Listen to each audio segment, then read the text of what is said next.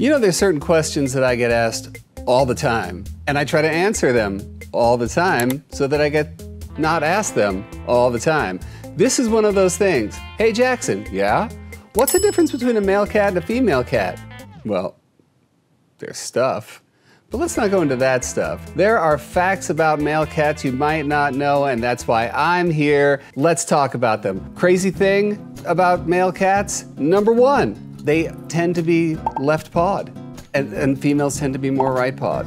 I know, try it with your male cat. Just hold up a piece of their favorite treat and see what they go for. Left or right, left or right, left or right.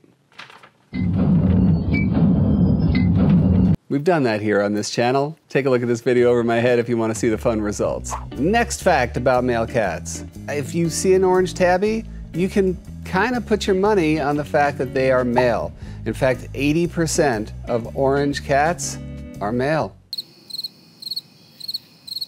I got not much more to say about that. The orange fur gene is on the X chromosome. Oh, so that results in a lot more male orange tabbies. Now, you know I don't like to generalize about, well, an orange cat will do this and, you know, but I gotta say, I do classify a lot of the orange tabbies that I meet as being Dennis the Menace. Well, now it all makes sense. You know, if a cat's gonna run around with their slingshot and whatever, it makes sense that it's Dennis the Menace.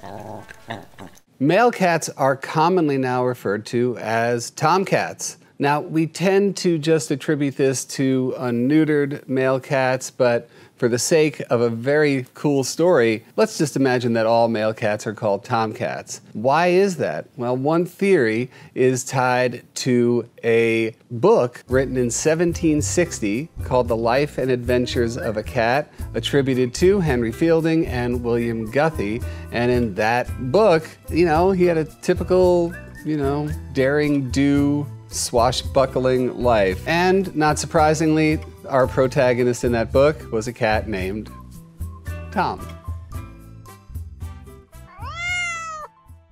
Now, I don't want you guys to get too worked up about this if you have male cats in your household, but the fact is that male cats tend to live shorter lives than female cats, approximately 1 to 2 years. Now, this is based on a lot of different variables, so that's why I'm saying don't get too worked up about it, but it is true. Because they're all based on your friend and mine, or your frenemy and mine, testosterone. Dum dum dum. All right.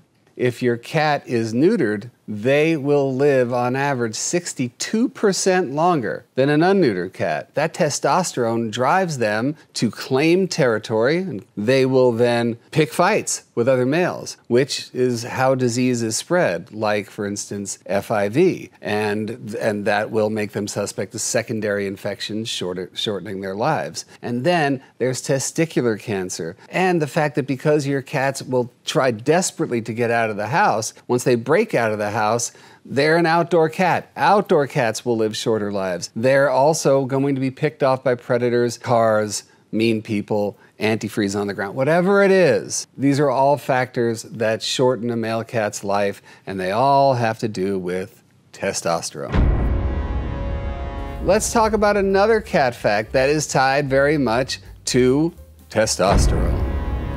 Unneutered male cats develop jowls. Now, this isn't to say that every single male cat is going to develop jowls, but I will say this, being a veteran of trap, neuter, return work and identifying intact males, if I see a cat, even across the street, who has what I would call the pumpkin head, that big round head, that's all about testosterone. Testosterone helps to form these jowls. The jowls actually serve a purpose for a cat that is outside and unneutered. It becomes like a toughened skin, which that's why I call them face shields, because they actually help protect them in fights, this toughened big skin around their face. It also acts as an advertisement to all the females in the area that, hey, tomcat on the loose, on the prowl, also sending a signal to other males based on the size of his head. And just know that once your cat is neutered, that testosterone leaves their body and their faces will get smaller. One more big, annoying male cat fact that is tied to testosterone: spraying, urine spraying. Now, male cats and female cats will absolutely spray on vertical surfaces. A lot of you guys have had that question in terms of problematic spraying in your house. But in terms of what urine spraying is there for, it's to mark territory. An unneutered cat has a job, and that job is to make sure that everyone knows that this area belongs to Tom. And in doing that, he will concentrate his urine and spray just a little bit of an amount on important marking places in that territory to let everyone know this is the boundary. That is something that the older your male cat gets without being neutered, in my experience, the harder that is to break. It becomes muscle memory. Not all male cats are going to spray urine, but just in case that's happening around your house, that's why I make this. This is the Jackson Galaxy Stain and Odor Remover. I have been using it for many years. You've seen it used on my show, in my videos. It's natural, so it's not going to harm your cats. It doesn't smell like oranges and roses. It just smells like nothing, and it works on stain and odor. Check it out.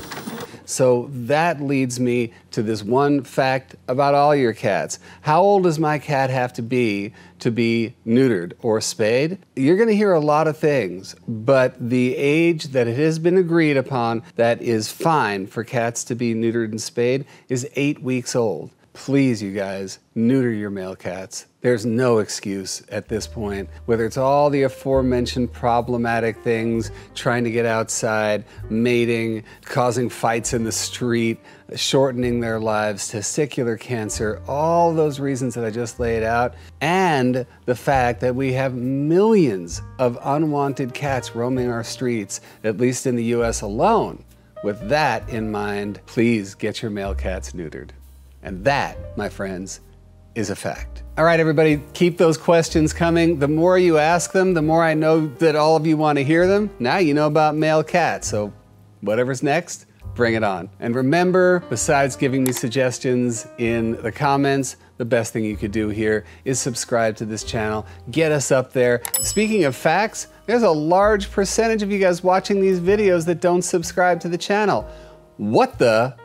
How is that a fact? Subscribe right now.